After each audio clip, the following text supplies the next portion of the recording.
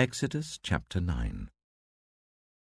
Then the Lord said to Moses, "Go to Pharaoh and say to him, 'This is what the Lord, the God of the Hebrews, says. Let my people go, so that they may worship me. If you refuse to let them go and continue to hold them back, the hand of the Lord will bring a terrible plague on your livestock in the field, on your horses, donkeys, and camels, and on your cattle, sheep, and goats. But the Lord will make a distinction between the livestock of Israel and that of Egypt, so that no animal belonging to the Israelites will die.'" The Lord set a time and said, "Tomorrow the Lord will do this in the land." And the next day the Lord did it. All the livestock of the Egyptians died, but not one animal belonging to the Israelites died.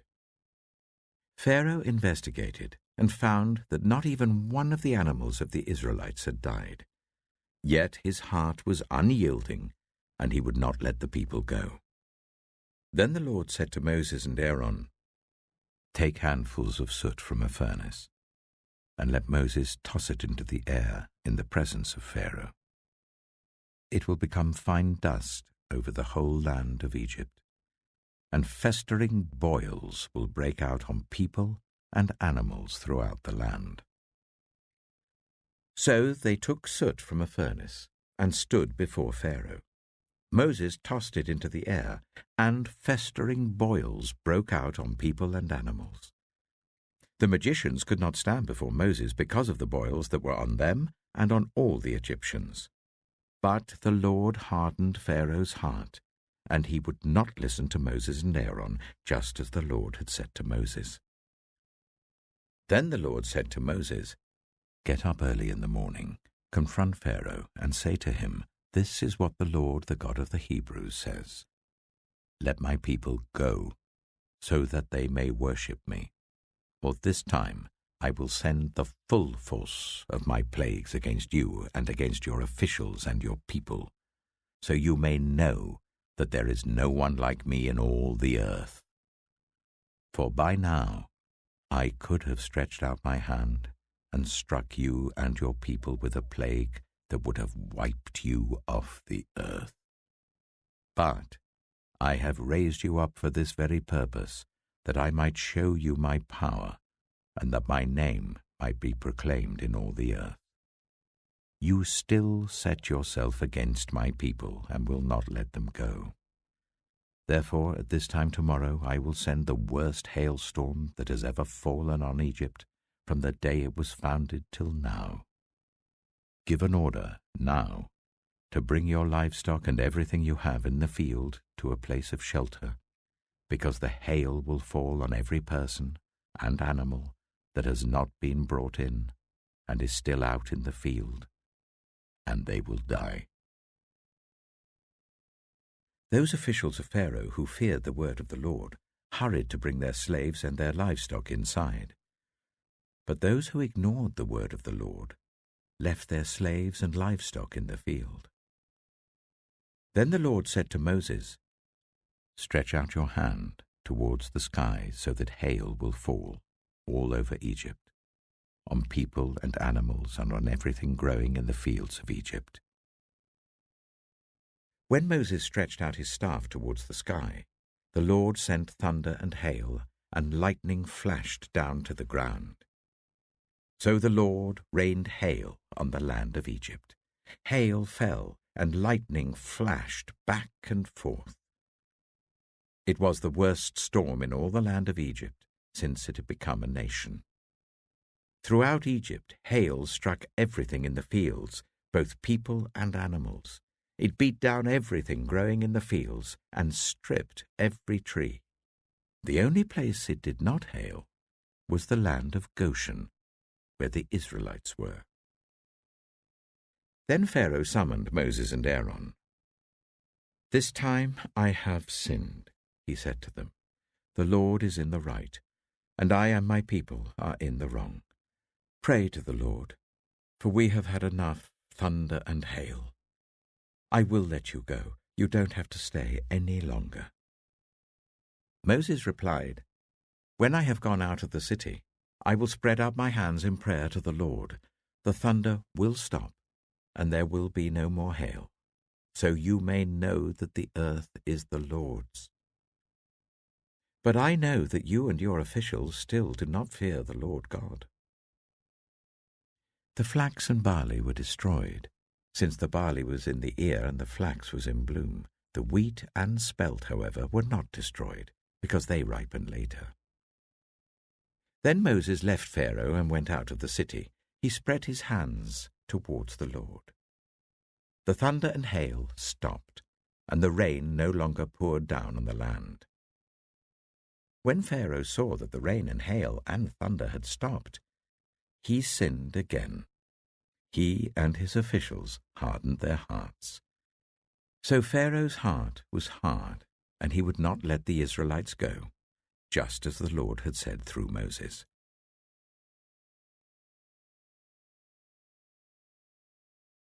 Exodus chapter 10. Then the Lord said to Moses, "Go to Pharaoh, for I have hardened his heart and the hearts of his officials, so that I may perform these signs of mine among them, that you may tell your children and grandchildren how I dealt harshly with the Egyptians, and how I performed my signs among them, and that you may know that I am the Lord." So Moses and Aaron went to Pharaoh and said to him, "This is what the Lord, the God of the Hebrews, says. How long will you refuse to humble yourself before me? Let my people go, so that they may worship me. If you refuse to let them go, I will bring locusts into your country tomorrow. They will cover the face of the ground so that it cannot be seen. They will devour what little you have left after the hail, including every tree that is growing in your fields. They will fill your houses and those of all your officials and all the Egyptians, something neither your parents nor your ancestors have ever seen, from the day they settled in this land till now." Then Moses turned and left Pharaoh. Pharaoh's officials said to him, "How long will this man be a snare to us? Let the people go, so that they may worship the Lord their God. Do you not realize that Egypt is ruined?" Then Moses and Aaron were brought back to Pharaoh. "Go worship the Lord your God," he said. "But tell me who will be going." Moses answered, "We will go with our young and our old, with our sons and our daughters, and with our flocks and herds, because we are to celebrate a festival to the Lord." Pharaoh said, "The Lord be with you, if I let you go, along with your women and children. Clearly you are bent on evil. No, let only the men go and worship the Lord, since that's what you have been asking for."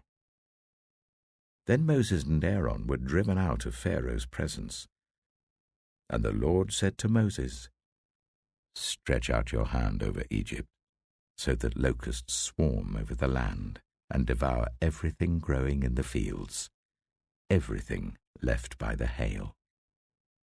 So Moses stretched out his staff over Egypt, and the Lord made an east wind blow across the land all that day and all that night. By morning the wind had brought the locusts.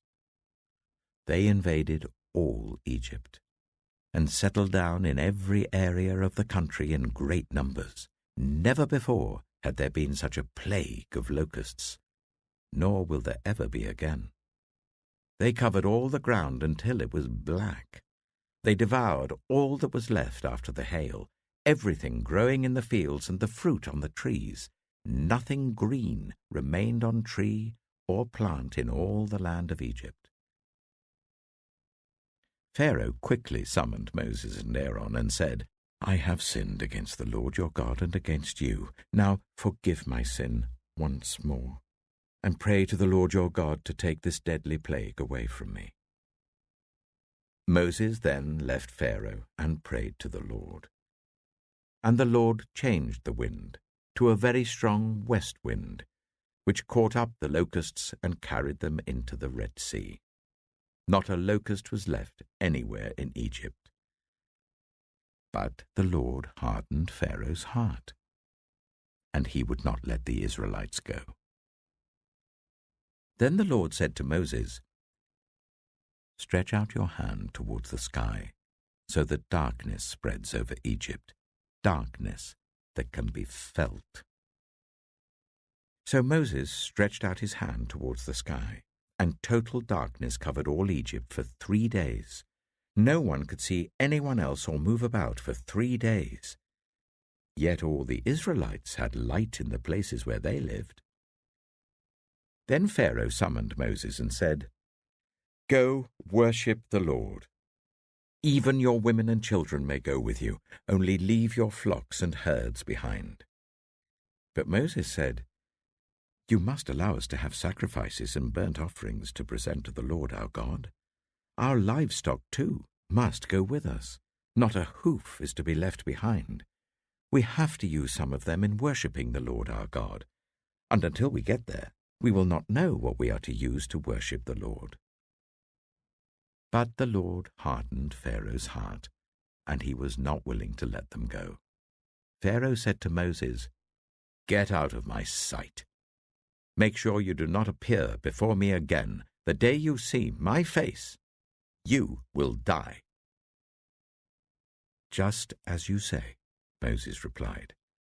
"I will never appear before you again."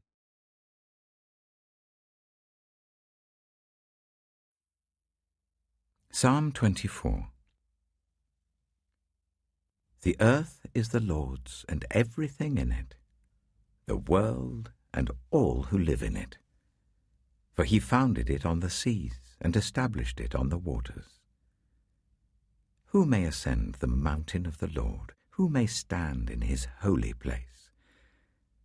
The one who has clean hands and a pure heart, who does not trust in an idol or swear by a false god. They will receive blessing from the Lord and vindication from God their Saviour. Such is the generation of those who seek him, who seek your face, God of Jacob. Lift up your heads, you gates. Be lifted up, you ancient doors, that the King of glory may come in. Who is this King of glory? The Lord strong and mighty, the Lord mighty in battle. Lift up your heads, you gates. Lift them up, you ancient doors, that the King of glory may come in. Who is he, this King of glory? The Lord Almighty. He is the King of glory.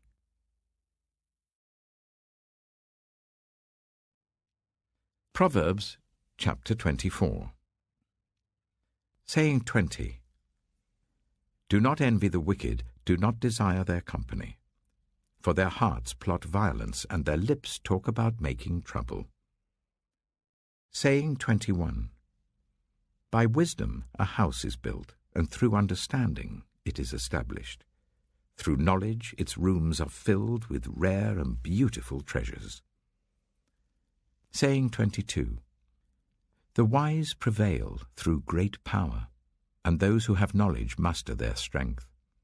Surely you need guidance to wage war, and victory is won through many advisers. Saying 23. Wisdom is too high for fools. In the assembly at the gate they must not open their mouths. Saying 24. Whoever plots evil will be known as a schemer. The schemes of folly are sin, and people detest a mocker. Saying 25. If you falter in a time of trouble, how small is your strength? Rescue those being led away to death, hold back those staggering towards slaughter. If you say, "But we knew nothing about this," does not he who weighs the heart perceive it? Does not he who guards your life know it? Will he not repay everyone according to what they have done? Saying 26. Eat honey, my son, for it is good. Honey from the comb is sweet to your taste. Know also that wisdom is like honey for you. If you find it, there is a future hope for you, and your hope will not be cut off. Saying 27. Do not lurk like a thief near the house of the righteous, do not plunder their dwelling place. For though the righteous fall 7 times, they rise again, but the wicked stumble when calamity strikes. Saying 28. Do not gloat when your enemy falls. When they stumble, do not let your heart rejoice. Or the Lord will see and disapprove and turn his wrath away from them. Saying 29. Do not fret because of evildoers, or be envious of the wicked. For the evildoer has no future hope, and the lamp of the wicked will be snuffed out. Saying 30. Fear the Lord and the King, my son, and do not join with rebellious officials. For those two will send sudden destruction on them, and who knows what calamities they can bring. These also are sayings of the wise. To show partiality in judging is not good. Whoever says to the guilty, "You are innocent," will be cursed by peoples and denounced by nations. But it will go well with those who convict the guilty, and rich blessing will come on them. An honest answer is like a kiss on the lips. Put your outdoor work in order and get your fields ready. After that, build your house. Do not testify against your neighbor without cause. Would you use your lips to mislead? Do not say, "I'll do to them as they have done to me. I'll pay them back for what they did." I went past the field of a sluggard, past the vineyard of someone who has no sense. Thorns had come up everywhere, the ground was covered with weeds, and the stone wall was in ruins. I applied my heart to what I observed, and learned a lesson from what I saw. A little sleep, a little slumber, a little folding of the hands to rest, and poverty will come on you like a thief, and scarcity like an armed man.